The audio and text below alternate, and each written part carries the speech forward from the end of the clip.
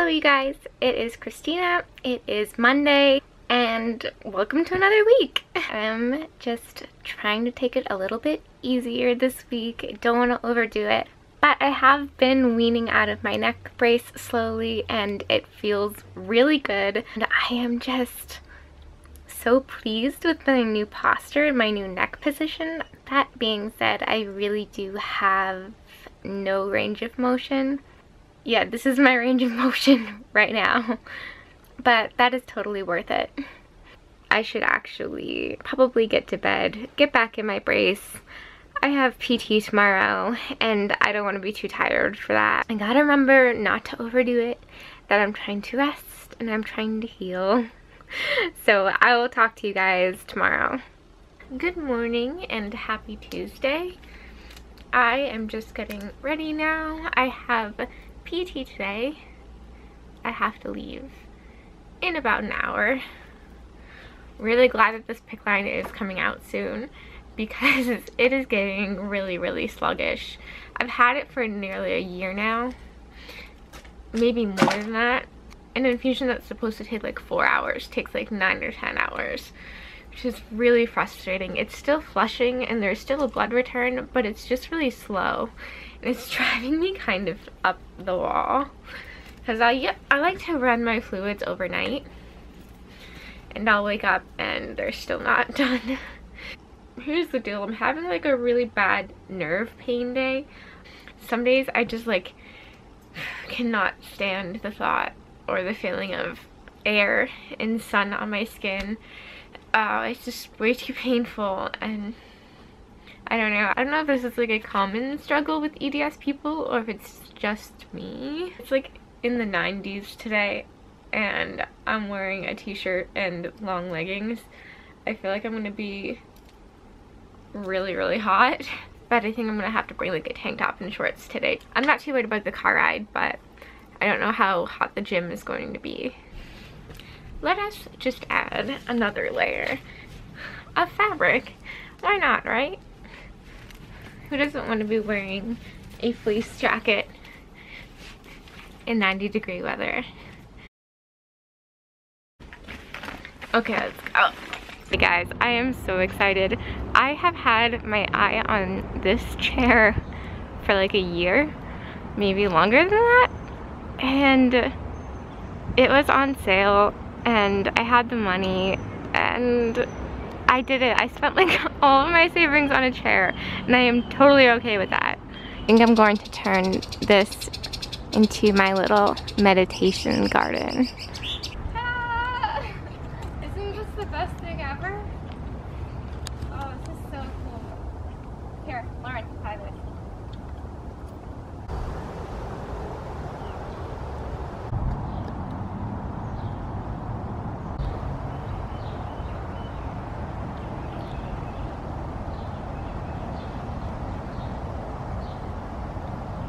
Hi guys, happy Wednesday. I am absolutely loving my new little space here. I definitely see it as kind of an investment in my health at this point, since the thing that has actually been helping me the most with my pain management, my sleep, and my stress management has been my meditation. I told you guys about the app Headspace, and that's basically what I've been doing, and it's kind of cool because I finished the first 3 levels, which I guess are kind of the training levels, and now I'm kind of moving on to a more personalized regimen, and they have one for pain management, and I really like his approach so far. It's kind of the opposite of what you would think it would be. You would think that it would be trying to train your body to ignore the pain, but it's almost like training your body to work with the pain and to use the pain and to acknowledge the pain, but to keep going anyway. I really like that approach, and I think that's definitely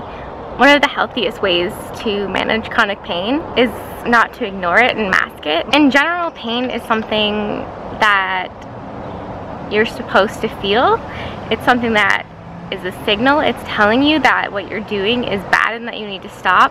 But in the case of chronic pain, it's a little bit different. where we have pain all the time and our body is always in that state of fight or flight and it's telling us that something's wrong. And so we can so easily get really stressed out and we're losing sleep and we just can't function. For me personally, when I do take painkillers that I can tolerate, it does help with the pain, but it doesn't really address that feeling of like something's wrong, something's wrong, something's wrong. And it leaves me feeling just kind of like anxious and panicky and weird, and I don't like that. So I'm definitely really excited to continue on with this and see where that takes me. Like I said, I just started. I've done 2 sessions so far, and there's 30 sessions, so I've got a long way to go. Guys, I just got the call. I am officially scheduled to get this PICC line taken out on Friday. I am so excited that it's only 2 more days. I wanted to let you in on kind of a momentous occasion for me.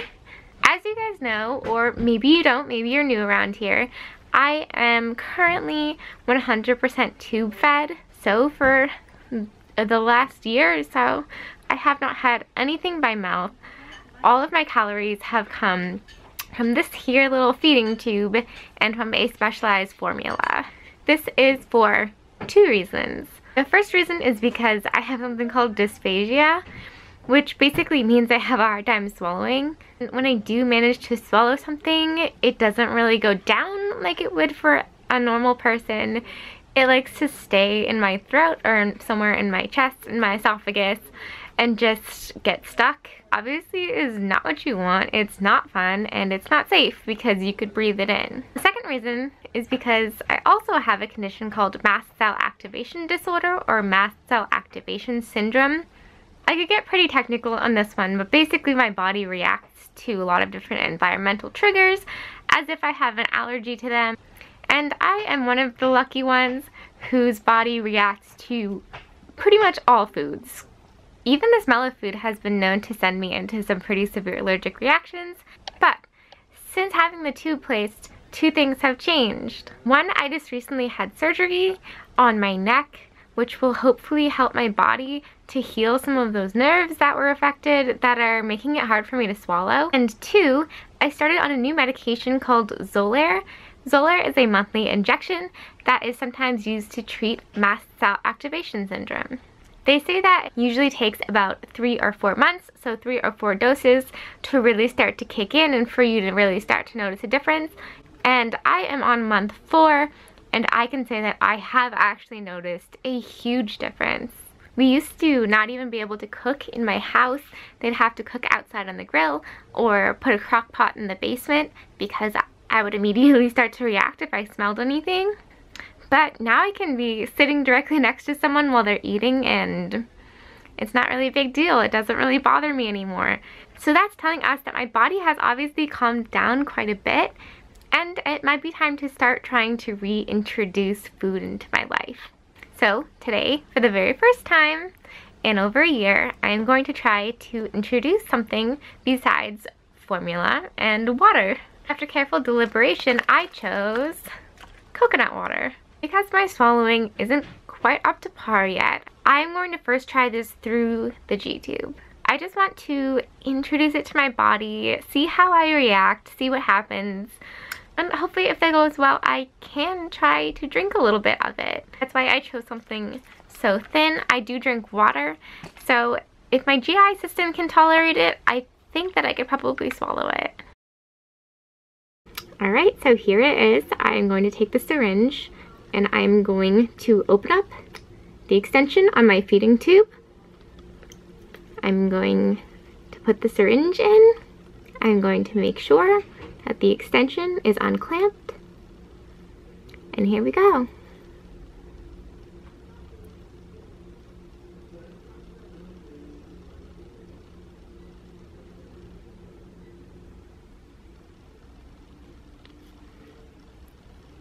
Clamp it.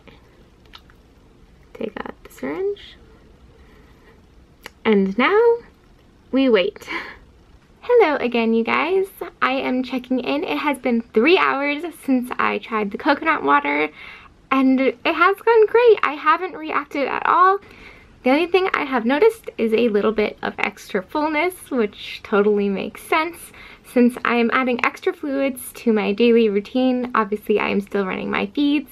And because I really haven't been eating for the last year and a half, my stomach isn't really used to having very much in it at one time. But now it's been 3 hours and I'm starting to feel like I could do a little bit more. So I am going to do 35 more milliliters, which 35 milliliters really is not very much.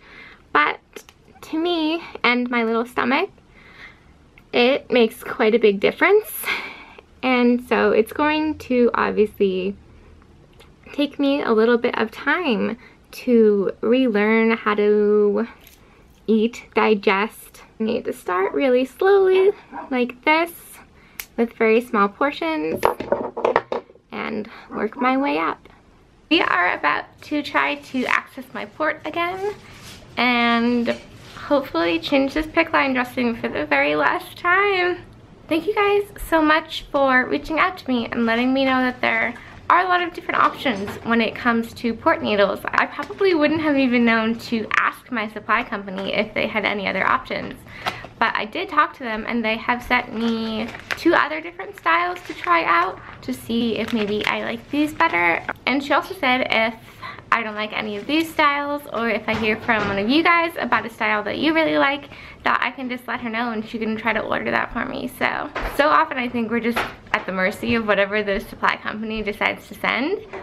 So it's always cool to know that you do still have some options. I'm accessed once again. Thank you guys so much again for the tip about the different needles, because this one is so much more low profile and so much less bulky than the one last week was. Just have to be like super careful not to overdo it and mess it up again. We do not want to repeat of last week, especially with this PICC coming out tomorrow. I am not going to have any more backup, but I'm okay with that. I'm ready. Guess where we are going? That is right.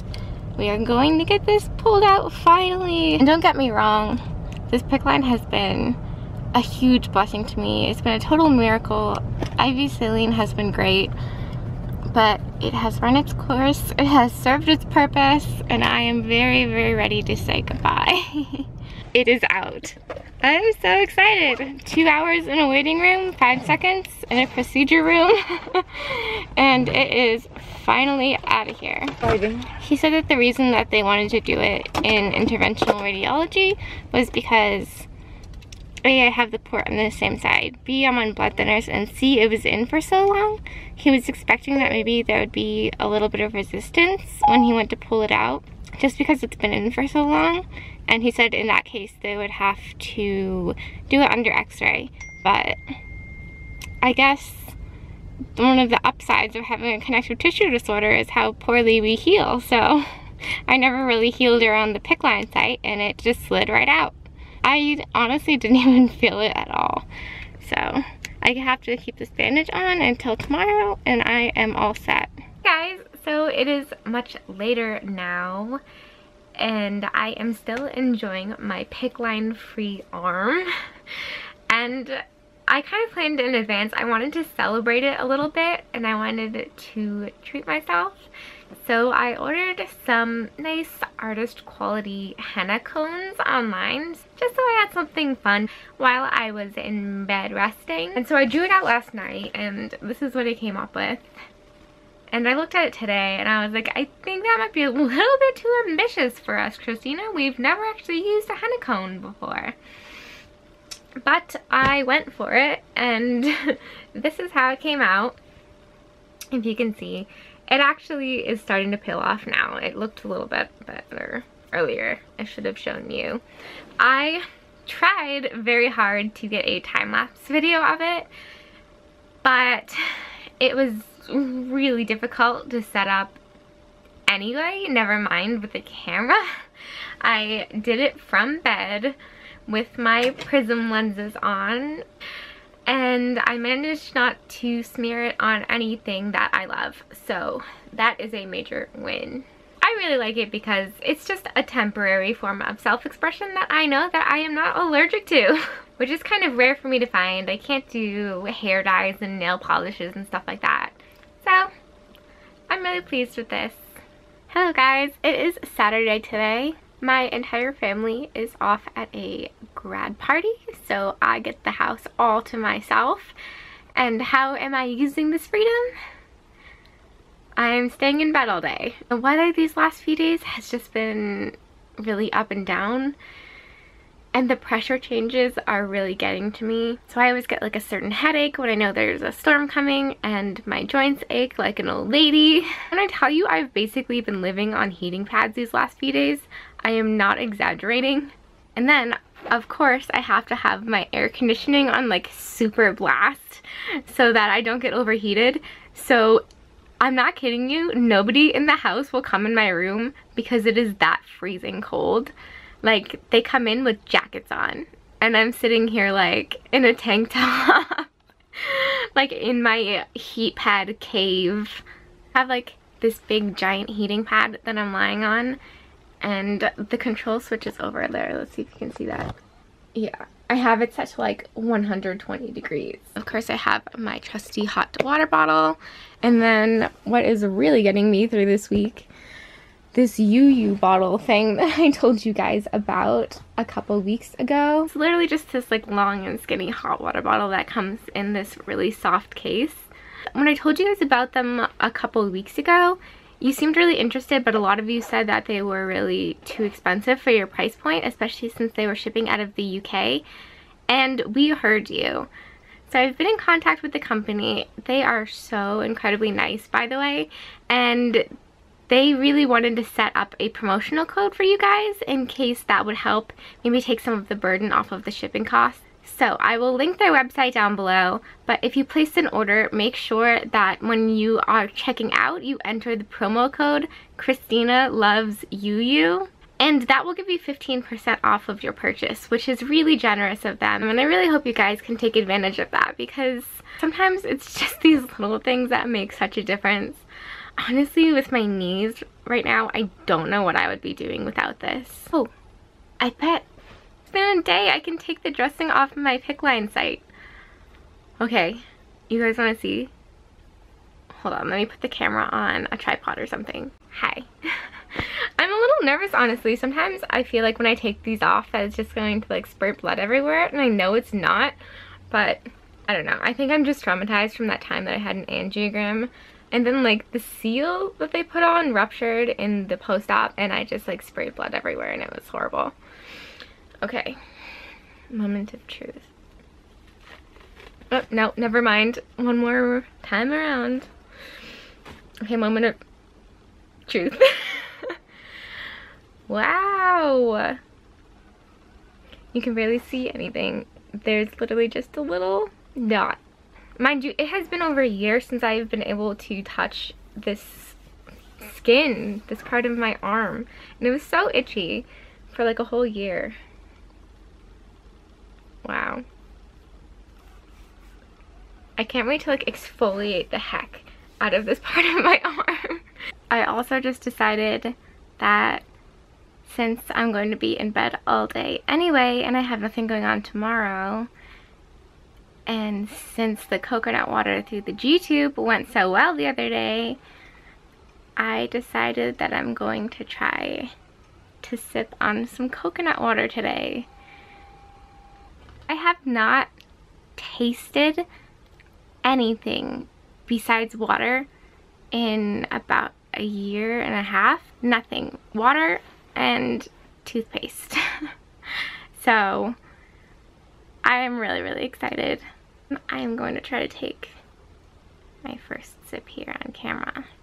I should have gotten a straw. I don't know how well this is gonna go. Cheers.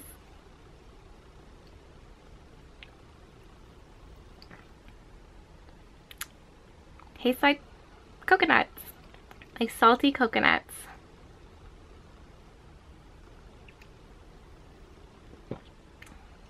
Wow, it tastes really good. I am still having problems with swallowing.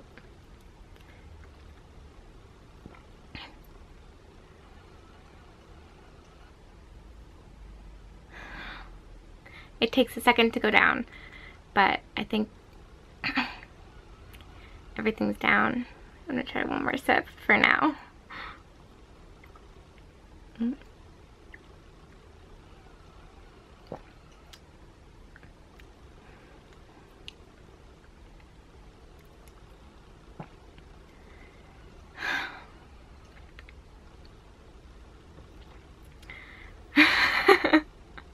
Sorry how weird that is. It just takes a bit for me to be able to swallow. Wow, that tastes like really amazing to me. It's taking a lot of self-control not to just like drink the whole thing, but I know that you gotta take it slow. Especially because I'm not sure it's gone down all the way yet. Oh, there we go. Alright, fingers crossed, and now we wait again. Maybe I should have done this when I wasn't home alone. Okay, so it's been about 15 minutes since I took a few sips of the coconut water. And I definitely have a lot of burning and tingling in my mouth, but my throat's also feeling kind of gross. It's like burning and it feels kind of constricted, but it doesn't really feel like the throat swelling I'm used to when I have a serious reaction. It may honestly just be that it hasn't all gone down, so that some of it is still in my throat. So it was a yes with the G-tube. And so I assume that means that my body's not really allergic to it and I'm not going to have like a serious reaction. But honestly, these oral symptoms are pretty unpleasant. Like even right now talking to you, I can feel like my tongue is getting like more and more tingly and stuff, so. And don't worry, this is like a very typical reaction for me. I've never had something like this turn into something super serious. It's just kind of, I gotta wait it out. My mouth and throat are very sensitive. I don't know if I have some kind of oral allergy issues or whatever, but I'm just gonna lump it all into the mast cell stuff. But the good news is that today is Saturday, so in 2 days, on Monday, I am getting my 5th Xolair shot. So maybe as I continue my treatment with the Xolair, I'll start to be able to tolerate more things, and maybe I could try it by mouth again in about a month and see how that goes. But until then, I think it's a no on the drinking coconut water. No, not again. Anytime I try to start doing things again, I get blood around the port. Oh, I don't really know what to do. I'm home alone. Well, I guess I'm gonna have to de-access myself. I'm gonna call my mom and see what I should do.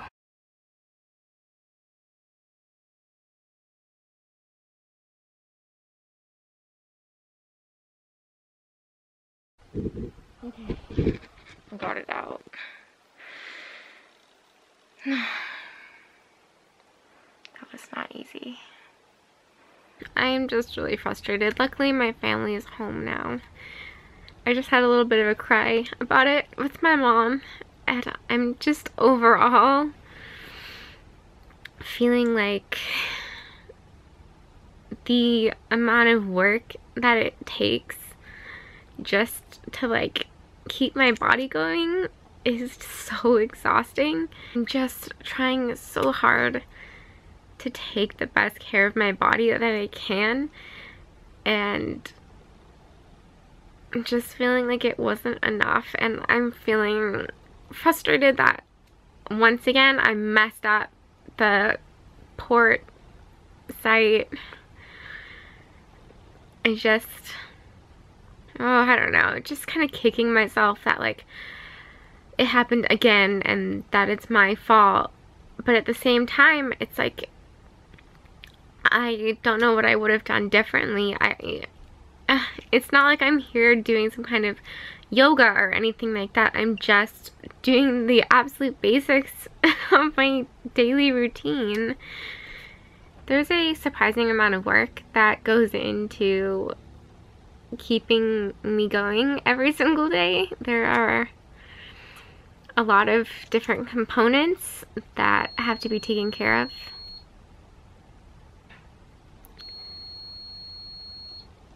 for instance.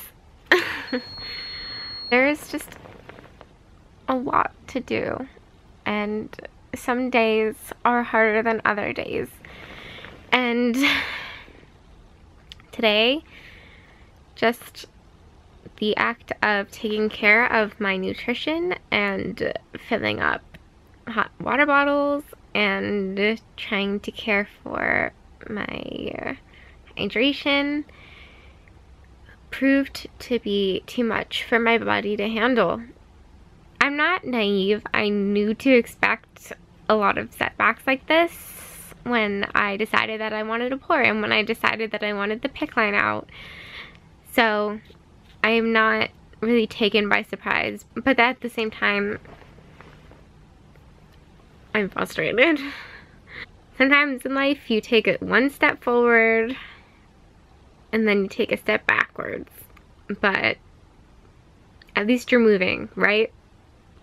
At least that is what I am choosing to tell myself today. I'm gonna go rest, and I am not going to edit this video, even though I want to. I'm going to do that tomorrow. Good night, everybody. Hey guys, it is Sunday. I am re-accessed. No bleeding so far. I'm trying not to move from this position until Thursday when I can de-access again. It's just, I'm on a lot of blood thinners and I have EDS, so I don't heal well, and that combination has not served me very well these last couple weeks. But hey, you know, I shouldn't be complaining. I'm super lucky that the nurse was willing to come out on a Sunday morning and access me, and I just get to spend a nice relaxing day in bed editing and not moving. Thank you guys so much for coming along on this week with me. It's been a pretty up and down week. You guys are always there for me no matter what, and I hope that you know that I'm here for you too. Anyway, if you liked this video, please give it a thumbs up. If you want to see more videos like this, then it would mean a lot to me if you would subscribe, and I will see you guys tomorrow. Bye!